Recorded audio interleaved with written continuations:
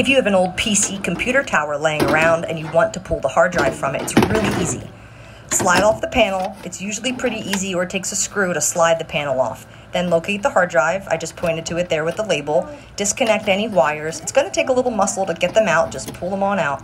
The hard drive is connected with 2 to 4 screws in each tower. Hopefully they're accessible, and if it's an easy one, you can undo the screws and slide it right on out.